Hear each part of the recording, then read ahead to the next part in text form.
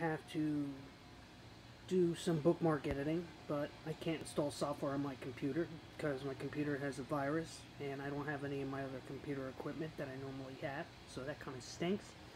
Also, getting my forklift license hopefully in the next week or two.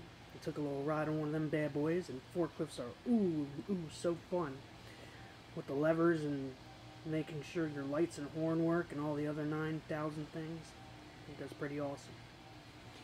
Also, they are digging up the ground outside here, as you can hear, putting in piping, and it's crazy because you can fall into like the 7-foot ditch that they're trenching out. It's pretty hilarious.